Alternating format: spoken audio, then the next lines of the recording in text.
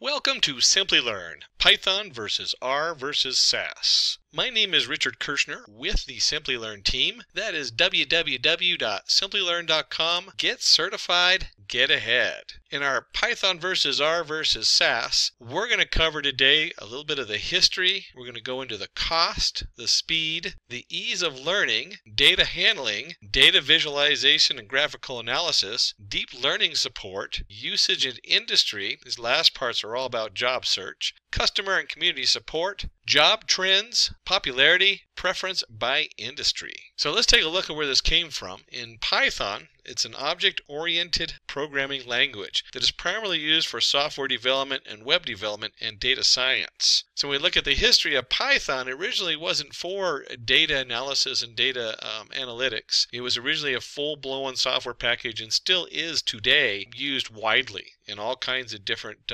software development, web development, and data science. R is majorly used by statisticians for statistical analysis, data mining, and machine learning. So it was designed just for doing data analysis. And SAS is a statistical software suite widely used for business intelligence. You might hear that as BI for business intelligence, data management, and predictive analysis. And like R, it's designed specifically for your data science. So when we look at the history, Python was created by Guido van Rossum in 1990 as a successor to ABC language. And it was named after the British TV show Monty Python and is written in C. So our backend is a C code, and I always like the fact that it was Monty Python that it came from, and Flying Circus and Life According to Bryant and all the fun ones. And then R was created by Ross Ihaka and Robert Gentleman as an implementation of the S programming language, named after the first names of the two R authors, and is written in C, Fortran, and R. So when they put this together, they put together all kinds of different tools,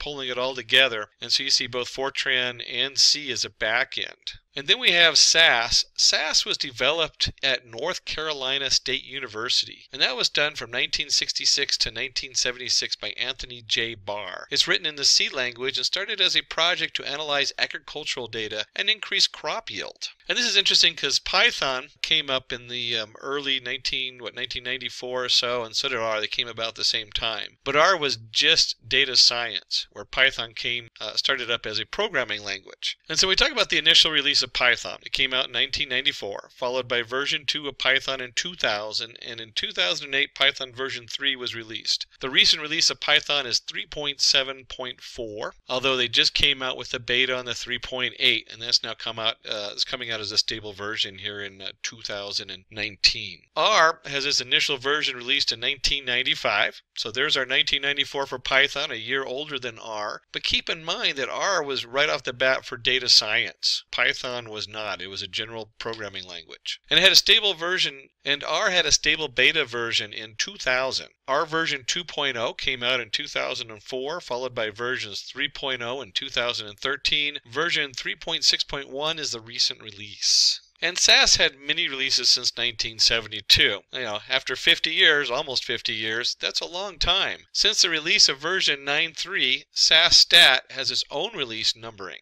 So we look at cost. Of course, if you're a business investing in these different softwares, it's important to understand the cost and the benefit. Python is an open source programming language which is completely free. So it's used by anybody who needs it or wants to download it. You could download it now for free of cost, no charge. R is also open source, which can be downloaded and used by individuals and organizations. So it too is a free language available for anybody who wants to download and use it. SAS, on the other hand, is a proprietary software, and companies need to pay a considerable amount to use it. SAS has also introduced a free university edition. So they do have a limited edition you can use for doing studies and coursework. So when we look at the speed, and we'll come back to the cost and why you'd want to invest in SAS and some of its benefits. But when we go on, we want to look at the speed. Python, being a high-level programming language, is faster for building large applications in web development. This makes sense because you can actually replace your ASP, your PHP, all of your Java backend enterprise that goes on the server. You can actually do that in Python and have it directly put out the web pages. So for doing web development, it's probably one of the fastest combinations of data science and web output. R is a low-level programming language, so you need more extended codes for simple procedures, which results in reduced speed.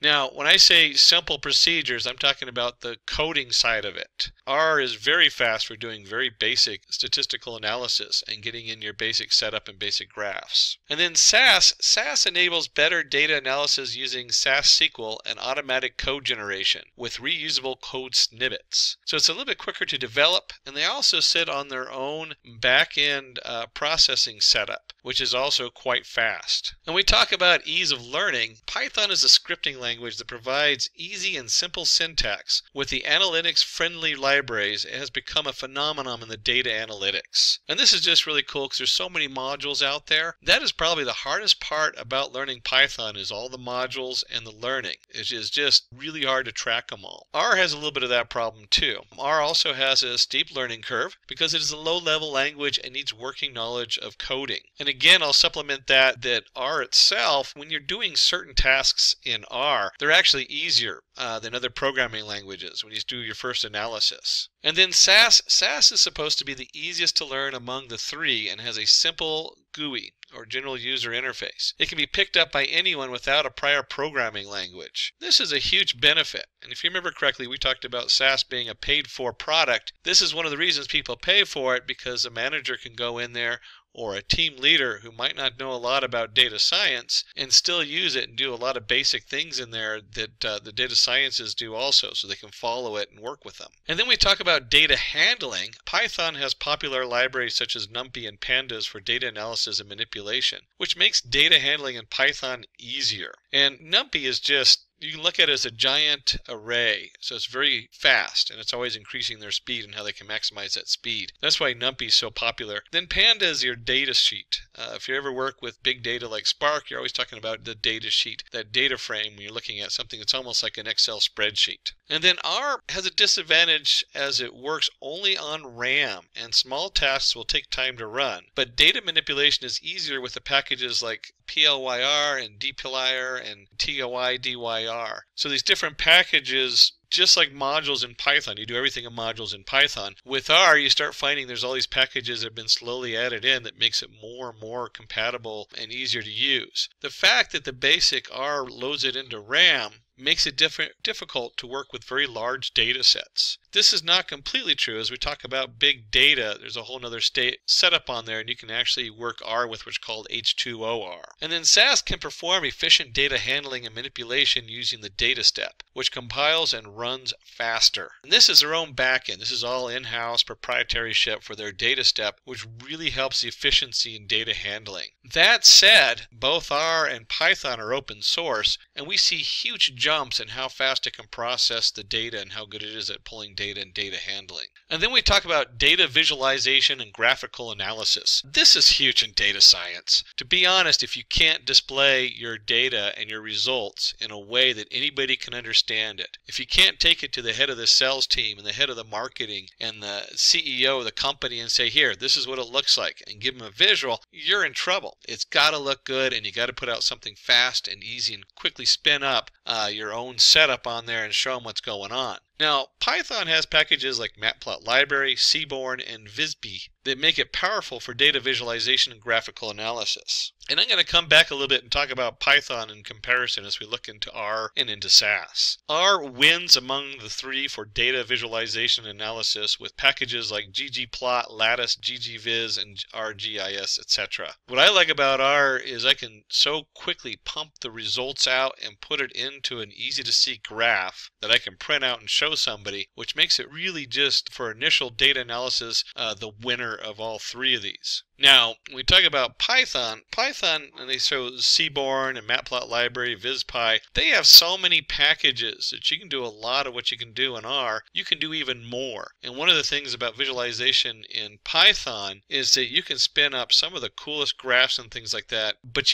it's a high learning curve. It takes a lot to go in there and figure out how to do it, say, in Matplotlib. Seaborn sits on top of Matplotlib and automates some of that and has some new features, and you can do all the things you do in R, and you can actually do a lot more in your plotting and in your graphing. And then we talk about SAS. SAS has been working to improve its visualization and graphical capabilities, but has yet to match the standards of Python and R. One of the nice things about SAS is it does a lot of things automatic, but it's very limited in what you can do. So that's the downside of SAS, where R can do some fairly complicated graphs right out of the box, easy to set up. And then if you're willing to go in and dig into all these different modules and figure out which one does which, Python can do significantly more and publish it out into the web and has all kinds of additional features. So you can see that these three different packages have very different data visualization, are in different places as far as their visualization and graphical analysis. Now, a lot of people will work in R and do some very basic stuff in R and put out some basic graphs, and then they'll do the actual project in Python or SAS, just because R can get you right out the door just so amazingly fast. You can do a lot of cool things in R with very little work. So we talk about deep learning. This is your neural networks. Right now the two big neural networks out there are TensorFlow and Keras. Python has had major developments in the fields of deep learning with libraries such as TensorFlow and Keras, and is being used by data scientists. And it has the sklearn that has a deep learning package. It has so many different options for neural networks now, and it is a leading choice as far as a number of different neural networks that plug into it. So we talk about R. R has added packages like Keras R that acts as an interface to the original Python packages, Keras. It has other packages like MXNetR, H2O for deep learning, and I mentioned the H2O earlier. The H2O is really the package that puts it over multiple computers. That's your big data. So now lets you use multiple processors more efficiently, and that actually sits on the same Hadoop Spark framework. So your H2O usually uses what's called Yarn, yet another resource negotiator, which is an integrated part of Hadoop and Spark. And then SAS. SAS is working to improve its deep learning support with open source packages like DLPY, cafe models, and building its own deep learning toolkit. So if you're working in neural networks and deep learning, SAS is a couple steps behind, but given how quickly these things develop, don't be surprised if it shows up tomorrow on the SAS and it's up to date with everybody else. And then go one more step in here before we leave the whole R, SAS, and deep learning and start looking at the industries and where this is being used. Something to note is that there is a whole development in process that's starting to release R modules that function in Python. So we're starting to see a crossover. People in Python are realizing if they're using the R as their basis, why not build it into the Python package, and then you can have it all in one setup. So let's go ahead and jump into usage in industry, and this is last part of this discussion today. This is, of course, looking for jobs. Where are you going to go? What are you going to do? More if you're looking to see if your business or corporation, sometimes it's good to use the same packages that everybody else is using in that industry. The reason being that if they're developing their tools, some of those tools get published, and you start seeing those in the help boards, and so much more comes out that it makes it a lot easier to dive in and get your job done. Python is used in organizations to build web apps, analyze data, automate operations via DevOps, and build machine learning and deep learning models. Now keep in mind, Python is probably the most widely used of these three as far as a diverse program, and it is a full programming language. R is majorly used for statistical analysis, data mining, data visualization, and machine learning. It is used in every field: finance, bioscience, manufacturing, supply chain, and you really see that, back in the 90s, finance and bioscience and these huge research and development going on in these different companies went to R, because back in the 90s, R was the only really solid thing out there, or SAS. Those were your two choices. Then Python started building their modules coming up, and so Python stepped in, and it's only been the last 10 years that Python has really taken off as a data science tool. And SAS has found vast uses in the pharmaceutical industry for analyzing patient records, creating safe drugs, and clinical research. It is also used for weather forecasting and business intelligence. Well, there's that BI, business intelligence. SAS probably is really widely used in the business intelligence field. That's one of the main areas you'll see it in there. But it's used across all of these industries. And we'll go ahead and take a closer look at some of the graphs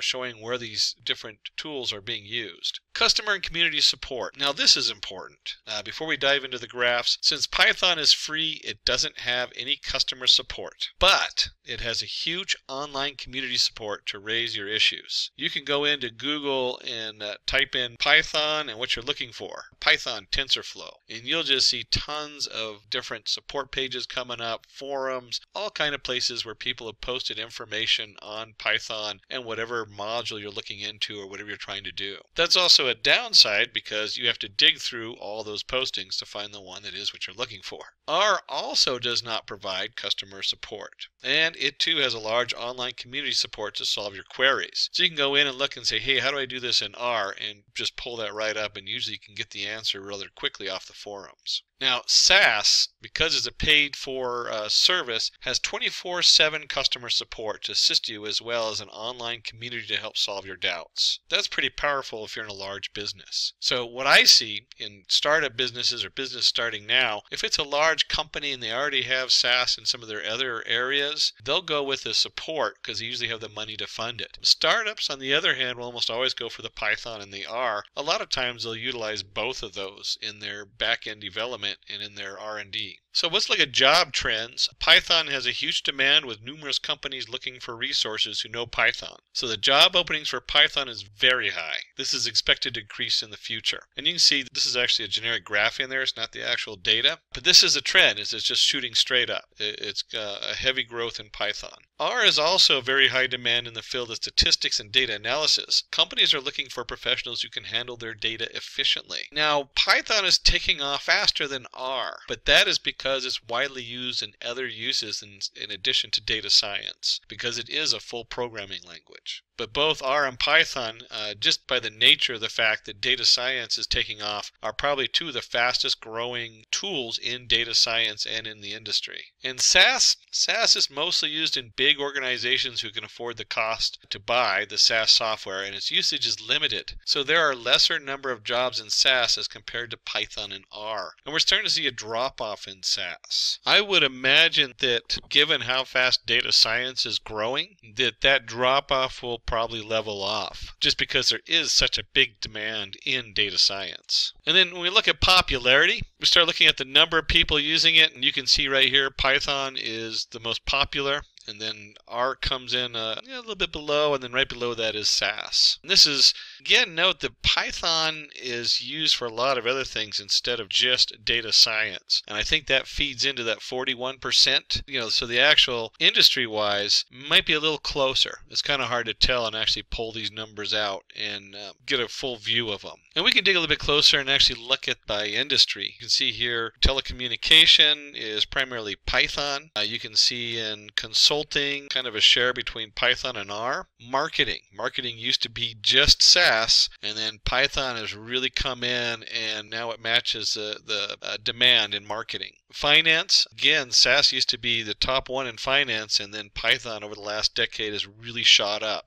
Retail, it's kind of been across the board, but you can see that Python again has taken the industry. And then healthcare used to be just SAS, and then R came in, and then Python has come up, and now they're pretty much neck to neck as far as a preference by industry. So as you start looking at different jobs and trying to decide which one you want to use, or if you're a company trying to figure out which one is going to be your best tool, it's kind of good to look at all the different aspects and cost, and what's that going to mean to your team. Do you need the 24/7 support? Are you going to want something that your manager can get in and use quite easily in SAS, or do you want to have them where they're going to have to start building more tools and do those presentations a little bit more, which is your R and Python? So we'll go ahead and wrap that up. Thank you for joining us today. We covered a lot of information today as far as the difference between Python, R, and SAS. If you have any questions, feel free to post them down below in the YouTube comments, and please join our YouTube subscription. We have many other different publications we put out that you might find useful. Again, thank you for joining us. This is www.simplilearn.com. Get certified, get ahead.